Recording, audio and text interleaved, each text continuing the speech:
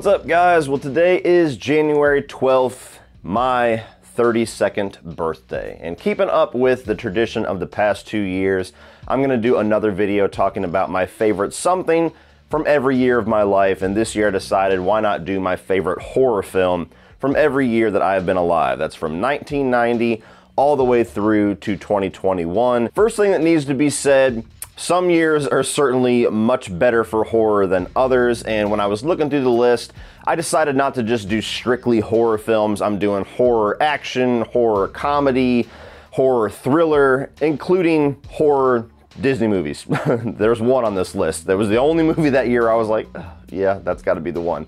So, don't try to be a gatekeeper in the comment section. If you don't think one of these movies are a horror movie, I genuinely don't care. So starting off at 1990, the year of my birth, and of course, my favorite horror film that year is Child's Play 2. For those of you guys that have been following me for a long time, you know that I am a Chucky fanatic. Chucky and Freddy are my two favorite horror icons, and Child's Play 2 is in fact my favorite of the Child's Play franchise. Just gets everything right about what a Chucky movie should be. It improves and makes bigger and badder everything that they succeeded on in the first film, namely Chucky. He's funnier, he's more of a presence, he's basically the star of the show this time around. The kills are great, Andy's much better in this movie. The third act in the Toy Factory, I've talked about this movie ad nauseum. I pretty much think it's a perfect film, perfect horror movie, perfect sequel, and it is my favorite film of 1990. 1991 was a tough one, very close race between two movies, one of which is one of the most important horror films for me personally, which is Child's Play 3, but I did have to pick Silence of the Lambs as my favorite horror film of 1991. Just edging out Child's Play 3.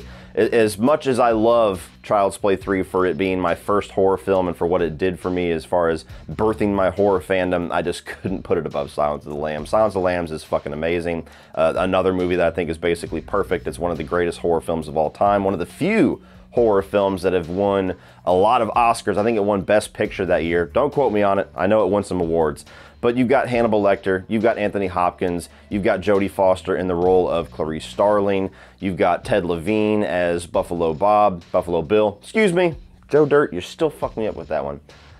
But this movie about a fucked up serial killer behind the bars helping out this FBI serial killer hunter to find Buffalo Bill, and just Buffalo Bill on his own, just skinning women and all that.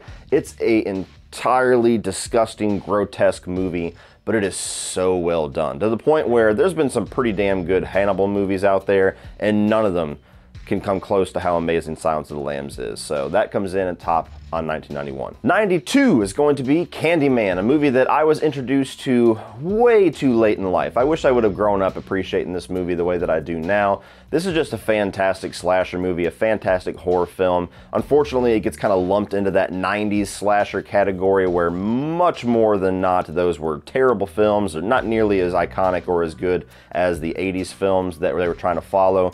But Candyman really does stand on its own. It's a slasher, it is a horror film, but it also has so many more things going for it. It's got this gothic, mythic quality to it. It's kind of like this Victorian romance behind the scenes that's like bubbling between Candyman and Helen. You got amazing performances here by not only Tony Todd, the iconic Tony Todd and his voice, but you've got Virginia Madsen as Helen Lyle, and she's one of my favorite final girls, if you can call her that, for this movie.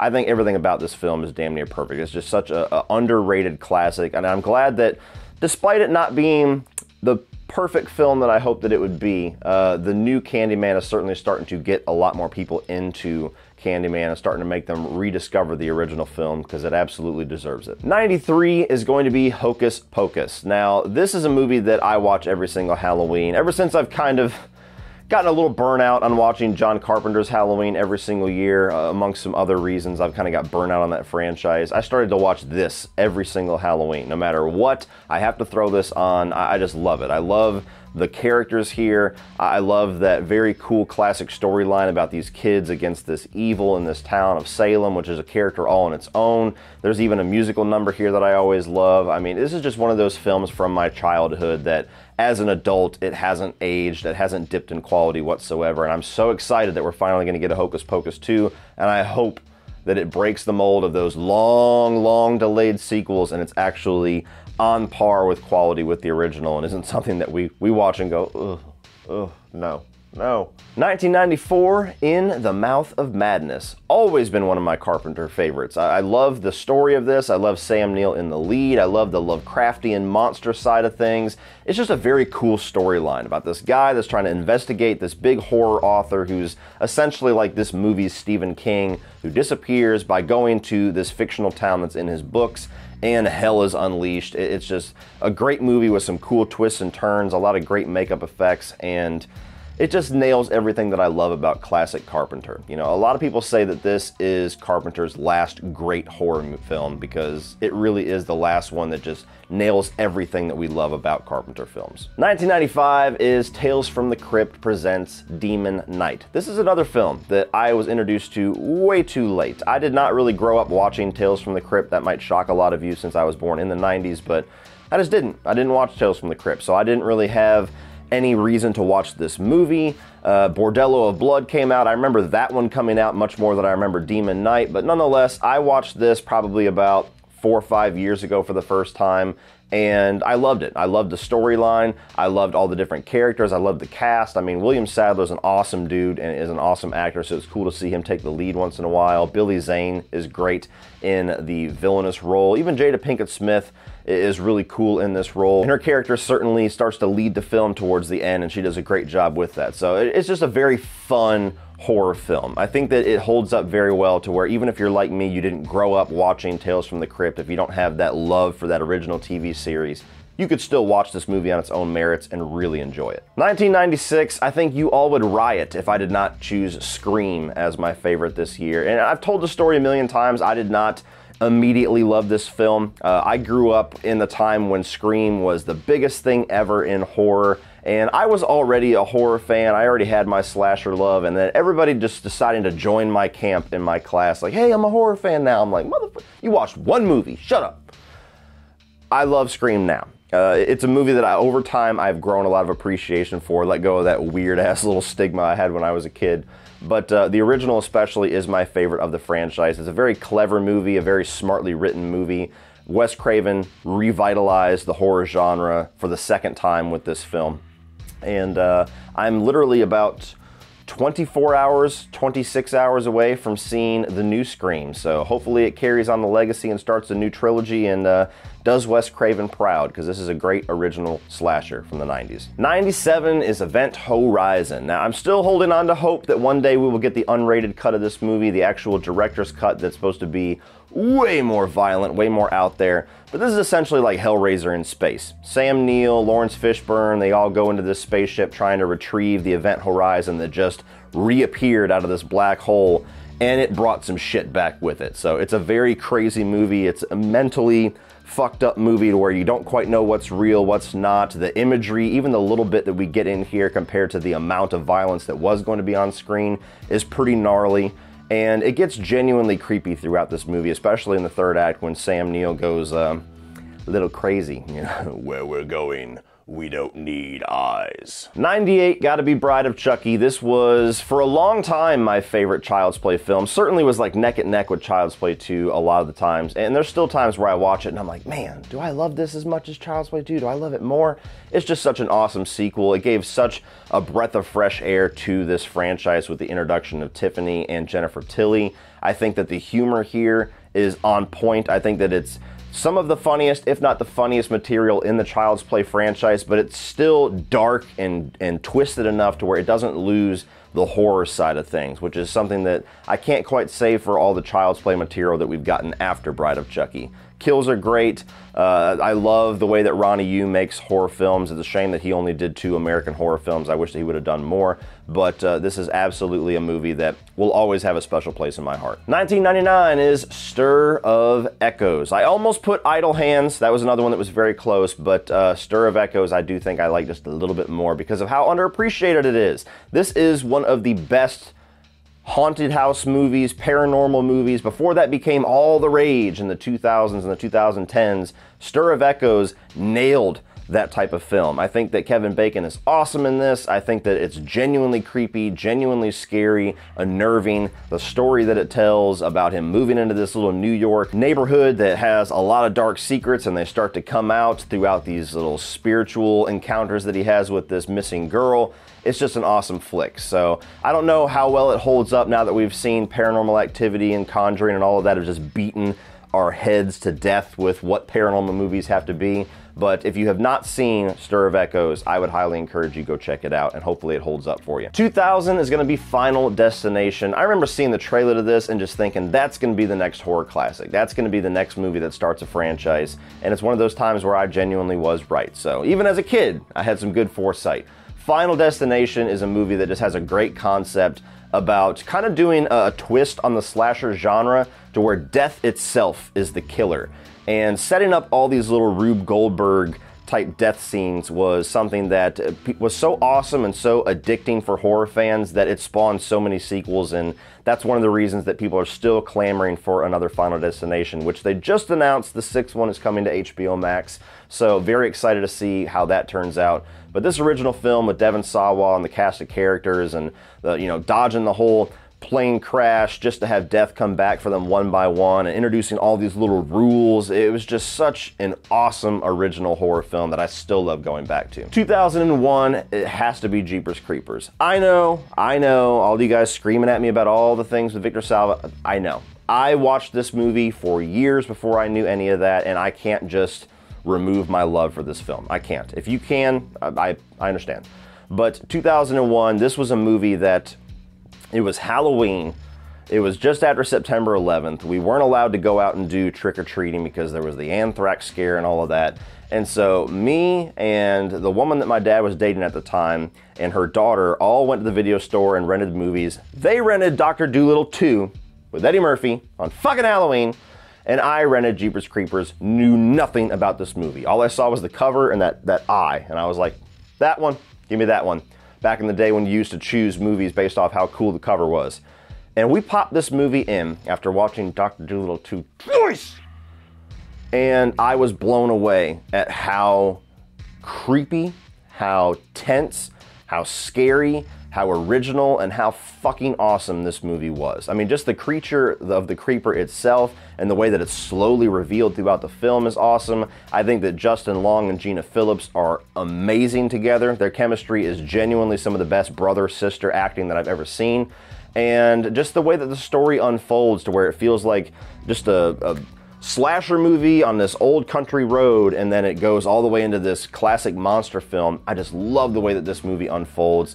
The franchise has not really maintained that level of quality, that must be said, but this original film still holds up for me. 2002 is Blade 2. Now, I love the whole Blade trilogy, even Trinity. It has a lot of problems, but I still really enjoy that one for some guilty pleasure. But Blade 2 is my favorite of the Blade films. To me, this took everything that the first film did right and did it even better. The humor was better, the action was better, the special effects were better. I loved the introduction of these Reaper vampires from Guillermo del Toro, where they have like this little mouth thing that opens up. That was so unique and cool, and vampires is something that's very hard to do something unique and cool with because it's just been done to death since the 40s, the 50s. So I loved everything about this movie. I think it's damn near a perfect sequel. I mean, aside from just the plot convenience of getting Whistler back, which I immediately forgive because I love Chris Christopherson, and especially in this role, aside from that, this is damn near a perfect flick. 2003, this was another year that I had to sit and debate for a second because Freddy vs. Jason came out this year. And while that movie certainly has its problems, that was one of the most insane pop culture movie moments for me as a kid, is when Freddy vs. Jason was finally a reality, and I was obsessed with this thing for the months before it came out, and I still really enjoy it. But I went with the Texas Chainsaw Massacre remake. And I know some of you guys don't like this. I know some of you guys compare it to the original and say, what the fuck are you talking about? This was my first Texas Chainsaw movie, and this was the first movie of this type, like that cannibalistic, redneck type horror film that I ever experienced. And I'm telling you, from my own experience as a 13-year-old kid going to go see this with my dad in the middle of the day on a Saturday in this tiny ass dark theater with maybe like 3 other people in the theater, This was the scariest movie experience that I have ever had in the theater. It was so intense, it was so bone-chilling, it was so morbid and fucked up, and I think that this, aside from a little bit of repetitive annoyance with Jessica Biel continuously going and just stopping at the next place instead of just running, you know, one of those movie plot things that we have to write in to make the movie work. Aside from that, this is one of the greatest horror films ever for me. I think that all of the villains are insanely scary. I think that despite the fact that Leatherface is, to me, the most intimidating version of that character we've ever gotten, I think R. Lee Ermey is even scarier just by his dialogue and his demeanor and how morbid and crazy he is. I like all the cast of characters of all the kids that are whacked one by one. And it's shot beautifully, it's lit beautifully. It's just one of those films that, despite the fact a lot of you don't like it, despite the fact that it will always be compared to the original in a negative way, I love this movie. There's no horror film out there that had the impact that this one did in the theater for me back in 2003. 2004 is the Dawn of the Dead remake. There's gonna be a couple remakes on this list, so just bear with me, all right? Just prepare yourself with the flak jacket of pain for that one. Dawn of the Dead is my favorite zombie flick. The Zack Snyder version is my favorite zombie flick. Now, I'm not a big zombie fan. There's very few zombie movies that I would say are in my top 50, maybe even top 100 horror films, but this one's absolutely up there because it maintains a lot of the intensity and a lot of the dread of the best zombie flicks, but it has the intensity and the action-packed pace of Zack Snyder type films. This was his first big budget movie to where it really made a stamp about this is what this guy's gonna do. He's visually a very creative director. He likes things to be action-packed. He likes things to be bombastic. And I think that it works to do a really great modern retelling of Dawn of the Dead. Cast of characters is awesome. I love the fact that it's fast zombies. I know some of you purists love the slow, fearful in numbers type of zombies. I love the fast zombies. To me, those scare the shit out of me. This and like the 28 Days Later type zombies. So I love all of that. The gore is great. It's got a great pace to it all the way through to the end where it's really small scale, goes into this mall, you build out the characters, and then eventually you get these like murder buses. This is just a kick-ass movie that I love revisiting. 2005 is The Descent. Now, I had to warm up to this movie over a while, very similar to Scream. This was a movie that came out when I was in high school, and I remember everybody saying this was the scariest movie of all time when it came out, and they just overhyped the fuck out of it. And when I finally saw it, I really liked it, but I was like, come on, guys. I mean, I'm just the type of person that I've never really been scared by horror films. There's very, very few. I could probably count on one hand how many have genuinely got to me. And so I walked in with way too high of expectations. But over the years, when I revisit The Descent, I really appreciate how great this movie is. To the point where the monsters aren't even really the most tension-filled part of the movie. It's just the cave setting. It's all that spelunking stuff that me, as somebody that feels claustrophobic when I watch stuff like that gets to me more than the monsters and the cannibals. But even when you get to that monstrous side of things, it's just carnage candy galore. The characters and the story regarding the main character and her relationship with Juno is great. And over time, it has become my favorite horror film from that year. 2006, admittedly, this was a bit of a light year as far as awesome horror. So I went with Underworld Evolution. Now, I'm somebody that I really do like the first two Underworld movies a lot. I actually think they're pretty underappreciated. I understand why some don't, but for me, I've always really enjoyed them, and this actually is my favorite of the Underworld franchise. The action is bigger, the lore is a little bit bigger, I think it's a little bit more fun, a little bit better paced than the first film. The payoff is better by the third act with the action sequences and the deaths of both of the villains. I just really enjoy this one. I think that Kate Beckinsale is great in this role when she's in a movie that Len Wiseman directed. When you get into the straight to, video quality versions of this franchise like 4 and 5, I don't quite hold true to that statement, but for these first two films, and especially this one, I think that along the lines of Blade, it's a great combination of horror and badass action. 2007 is 28 Weeks Later. Now, I actually saw this one before I saw 28 Days Later. When 28 Days Later came out, that was another film that was just getting hyped all to hell. It looked like this weird indie artsy project that didn't really appeal to me when I was that young. I already said I wasn't really a big zombie fan, never really have been, so I had to go back and watch 28 Days Later after this one because I loved this one so much. And this one appealed to me because it looked a little bit more straightforward. It looked a little bit more American, a little bit more professionally shot. You know, it didn't have that grainy quality that was a stylistic choice from the first film. And so I went to go see this randomly on a summer day when I didn't have anything else to do. And I think I did a double bill. It was this one, and it was Fantastic Four: Rise of the Silver Surfer. Talk about a weird double feature. But I saw this movie, and just that opening sequence grabbed me by the throat. And I was like, holy shit, this thing is intense. This is crazy. This was one of the scariest theater experiences I've ever had, for certain.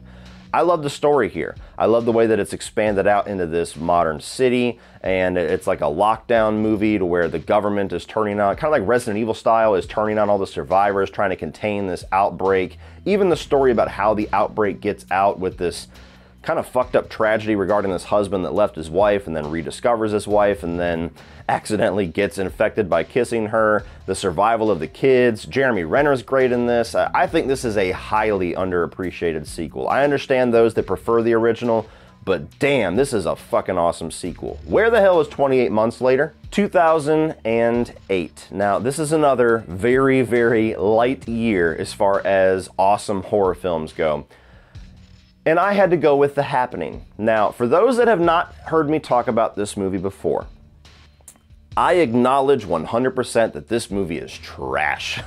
This thing is rough. This, I understand 100% why people have at the bottom or near the bottom of their M. Night Shyamalan rankings, or even in some of the worst horror films ever made.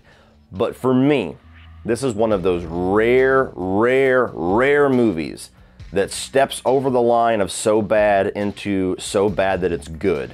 And I enjoy the hell out of watching this movie and laughing my ass off at how terrible it is. The line delivery, the acting, some of the situations that they get in, the whole sequence with that hot dog man, some of the deaths are trying to be disturbing and they're just so whacked out that they're hilarious to watch. The whole third act with that crazy lady in her house. This is a movie that if you watch it with the intention to laugh, get a couple of friends together, you know, have a couple of beers opened up if you need that much of a liquid stimulant to enjoy this, but this is a movie if you watch with the intention to laugh at how terrible it is, I promise you it is so much of a better experience. 2009 is The Collector. This was one of the biggest surprises ever, especially for that year. I remember going with my cousins to the movie theater and we did a double billing of this and A Perfect Getaway with Timothy Olyphant and Mila Jovovich, and both of them were great, but The Collector was one that I saw the trailer and I went, that looks really cool and interesting. And they kept advertising it like, from the writers of Saw 4, 5, and I was like, oh, from the bad Saw sequels? Like, oh shit. Maybe not, I don't know, the trailer looks good, and we went to go see it. And this is one of those movies that just genuinely comes out of nowhere. To the point where this paired with The Collection is enough for me to say that The Collector is like the best modern new horror icon, even though he doesn't quite get the credit that I give him. But if we ever do get The Collection and it's on par with the quality of those two movies, I think it will be solidified that he is the best new modern horror icon. I just love the tension in this film. I love the look of The Collector. I love how there's Saw elements, but it's so far removed from Saw that it doesn't just feel like a derivative thing. I think Josh Stewart is great in the role of Arkin, this guy who is like the antithesis of The Collector, to where he's a bad guy in a sense in this house, stuck in the house with another bad guy and has to rise to the occasion of being a hero. It's just a fucking awesome movie. Both of them are, this and The Collection, but this is certainly the better of the two. If you have not seen The Collector, do yourself a favor. 2010 is Let Me In. This is the Matt Reeves remake of Let the Right One In, the foreign film, which I own but still have not watched, and Brian Lomax is writing me a very nasty email right now after saying that. Let Me In is a movie that I watched, and I was really blown away with how classic and yet different the approach was to a vampire film. A lot of classic rules here. One of my favorites that hardly ever makes it into movies is having to be invited in, and that kind of is the whole theme of the title, Let Me In a certain way. It's like a double meaning if you get to the end of the movie and see the story. But I loved the relationship between Cody Smith-McPhee and Chloe Grace Moretz here. I think that the gore is really nice. Aside from some CG issues regarding Abby when she's moving around and being all feral, I think this is an awesome vampire flick. The whole story with Richard Jenkins as the old man and the reveal of who he actually is was great. I mean, Abby getting back at all of the bullies at the end is like one of these great triumphant moments where you find yourself cheering for the horrible deaths of young kids. It's just it's a great vampire flick. For somebody that loves vampire movies, this one just does enough different and enough that's so classic vampire that it has always stood out as one of those little gems for me. 11's gonna be You're Next. This is a great little spin on the home invasion movies. It gives you one of the best final girls of all time, a nice little twist where you think you're walking into a certain movie and then after about 15-20 minutes it shows you that this is actually gonna be something totally different, which is a great surprise because oftentimes trailer will not only ruin the film, but tell you exactly what to expect. And this one really played with your expectations a lot. I think that the plot reveal throughout the movie about what's going on all the way to the third act is really cool. And Erin is just one of the most badass chicks of all time. Like if she had a franchise, she would be mentioned alongside people like Ripley and Sarah Connor. She's such a badass. 2012 was another really big surprise. That was Cabin in the Woods. This was a movie that was just, it was weird. The whole story behind it was this movie that was shot and made and then just shelved for a long time, presumably until Chris Hemsworth's career really started to take off with the MCU, and then they just kind of quietly released it. And it was one of those movies that came out of nowhere and slowly started to get this buzz. And I remember going to see it and not really knowing what to expect. And horror comedies fail much more often than they succeed with me. But this was a movie that was just so smart and so very clever and creative with its concept that I enjoyed the hell out of it all the way to the beginning to end. I mean, it was so great with the humor and the comedy, but also had a lot of great elements of classic horror, cabin in the woods type horror like Evil Dead and other slasher films like, Friday the 13th even has some flavors in here. And the way that the plot elements kind of go along with these characters and the reveals of what's actually going on, getting into this batshit crazy third act where all these things are released in this hallway from these elevators. It's just a movie that just goes fucking bananas. From the time that it starts all the way to the end, you never really know where it's going. And it's just one of the more creative horror films that I've ever seen. 2013 is Evil Dead. This is a movie that I did not like when I saw it in theaters. Again, expectations are a bitch. This was getting reviewed and it's like, scariest movie in years, terrifying, will chill you to your bone. And that's not really the expectation you walk into. And I've never really been a big Evil Dead fan. I've grown appreciation for the movies certainly over the past 10 years or so, especially after this remake, but as a kid, as a teenager, I never really got into them aside from Army of Darkness, which I would classify more as a comedy than a horror film. And I got into this movie and I was not scared at all the entire time. And I was like, what the fuck? And so I walked out kind of disappointed. A couple years later, revisited it, immediately fell in love with it. As soon as I walked into this with the right expectations and I saw all of the greatness that Fede Alvarez was able to achieve with this, while paying great homage to the original Evil Dead movies, but taking it in his own direction, I fucking love this. This is my favorite Evil Dead film. I love the ferocity of it. The gore is on top of the world. Like, it's just, there's literally a sequence where it's raining blood. How fucking awesome is that? This is like such a metal horror film. All of the really intense sequences are great.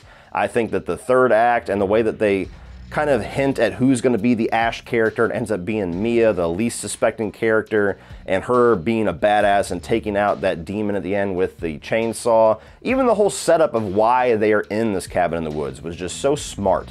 So this is one of those horror films that has just gotten better and better for me every time that I revisit. 2014 is It Follows. Now, this is a movie that you either love or you hate. I'm in the love category. I really appreciate what they were going for here, taking that classic slasher movie approach, but putting a little bit of an artsy spin on it, doing some commentary on sexuality and transmitting diseases and all of that, and turning that kind of into the villain of the movie. I thought it was a really creative story direction to go. The way that it's shot is really creepy. I mean, just somebody walking towards you and the camera focusing on them, not knowing if they're just walking or is that the thing that's supposed to be following me, and just creates a lot of tension and anxiety. The score is awesome. I think that the movie should have concluded a little bit better, and that's the reason why I still hope we're going to get a follow-up that's going to answer some of the things that were left lingering in this movie. But as is, for somebody that doesn't really always line up with what artsy type horror films are going for and don't always appreciate it or enjoy it the way that a lot of others do, this is one that absolutely works for me. Number 15 is Insidious Chapter 3, my favorite of the Insidious movies. This was Leigh Whannell's first directorial debut as a director. And this movie I had very low expectations for because I didn't love Insidious 2 anywhere near as much as I loved the first one when I saw it in theaters. And I did not have any faith in Leigh Whannell as a director, and that's hilarious to say now. I only saw this guy as the other half of the annoying part of the first Saw movie. And so I didn't really know what to expect. Walked into this and I was like, holy shit, this guy is awesome as a director, as awesome as a storyteller. And he's gone on to do two of my favorite films of the past couple of years. So this is a movie that I think is much more intense, tells a better story, and also is a lot more creative with the jump scares and with the utilization of sound design than the first couple of movies. And so all of that put together, I think this is the best of the Insidious franchise, and it was a big surprise to see in theaters. 2016 is going to be Don't Breathe, coming back to Fede Alvarez. Now, this was a movie that I walked into completely blind, no pun intended. But I didn't know what it was going to be. I heard that it was looking to be awesome. I heard early reviews say that it was awesome. All I heard was the guy that made Evil Dead, and I didn't watch any trailers. I knew the basic concept, but I walked in not knowing anything, and this was just a great movie to check out in theaters because it really has this great tension throughout it. The character of the blind man could have been a new horror icon if they didn't fuck up the way that character was represented a bit in the second film. And I think that the cast of characters here is great, the acting quality is great, and just a lot of surprises throughout the movie to where it starts off as this simple home invasion movie, then it kind of gets turned on its head with the blind man going to take them out, and the predator becomes the prey, and then you find out that the blind man might not be the best guy in the world, and it just turns the movie on its head yet again. It's an exercise in tension, and it's a damn good exercise. 2017 is The Babysitter. I almost went with Stephen King's It, but unfortunately It Chapter 2 just... Every time I think about how great the first movie is, there's always like, oh yeah, but then it leads into that one. The Babysitter to me is one of those rare horror comedies that I just love. It just works for me. I thought that the humor was absolutely sharp and witty. I thought that the concept was great. There's a lot of really hilarious gore in this, and just the story that it sets up with this kid and his babysitter B. And that was the first time that I was introduced to Samara Weaving, who has gone on to become like a new horror queen since then. I just love this. I love the way that it unfolds. I love the pacing of the movie. I love the sharp wit of it, and the relationship between the two main characters, both villain and hero, and the way that they kind of get complicated throughout the movie, and the way that it decides to end up, even the way that it continues on in The Babysitter 2, which I thought was damn good, is just such a great movie. It's just a great time. It was such a surprise. In a time where it was everybody's favorite horror film of the year, I saw this and went, that's better. That's something that I'll go back to a lot more. I never would have thought I would say a Netflix McG movie is my favorite horror film of the year, but I'll be damned, it was. 2018. Sorry, Halloween fans. Summer of '84. Just like The Babysitter, this was a movie that came out of absolutely nowhere. It was a bit of an indie release and just got a little bit of buzz here and there. And I remember watching this, and I watched this movie 3 times within like a week because I just loved it so much. That never happens to me, by the way. Never. I'm very rarely will I watch it twice in a week if I love it. And something about this, in a time where Stranger Things was starting to kind of oversaturate the market to the point where everybody was trying to do the Stranger Things getup with younger kids, 80s style throwback against some evil force. This kind of tapped into that, but just went in such a different direction to where I loved the cast of characters. It's kind of a spin on Disturbia and Rear Window, to where these kids think that their neighbor is a serial killer who's also a cop in this town. And it's just them slowly uncovering details, trying to figure out whether or not he is or not. This is just such an enjoyable ride. But this movie goes insane in the 3rd act. This is a movie that truly has balls. This is a movie that goes places that the vast majority of horror films are afraid to go. And I think that's what really sealed the deal for me. I was enjoying this, And then when certain things happened, I went, holy shit, this is unlike anything that I've ever seen. To the point where it leaves you with this emotional state that very rarely does a film achieve for me. To where I love it, but I'm so complicated on it, and it just makes you think and makes you want to talk about it. And to the point where people have been asking for years now, when are we going to get a sequel? When are we going to get Summer of '85? And if you've seen the movie, you'll know what I'm talking about. I'm like, no.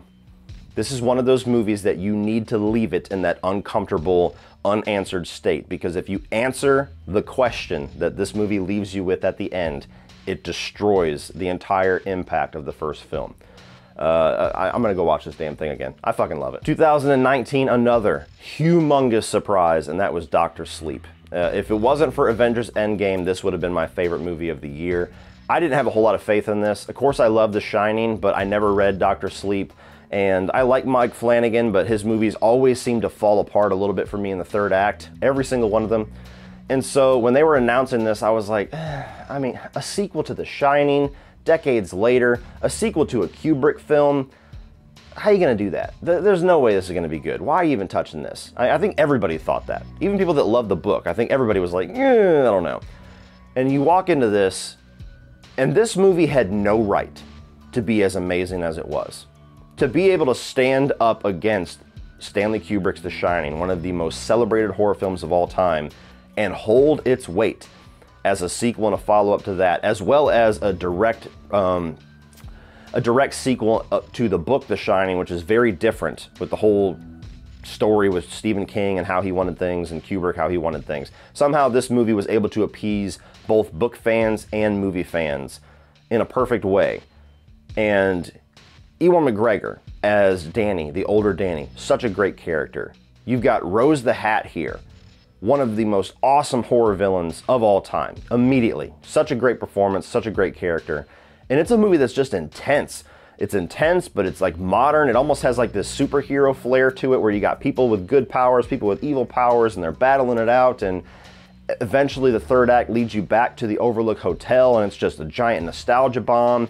This movie is just damn near perfection, if not perfection. One of the best horror films to come out in decades. 2020 is going to be Leigh Whannell's The Invisible Man. Now, this was another movie that came out, and I wasn't quite sure what to make of it. By then, Leigh Whannell had earned my trust because his previous film, Upgrade, was my favorite film that year.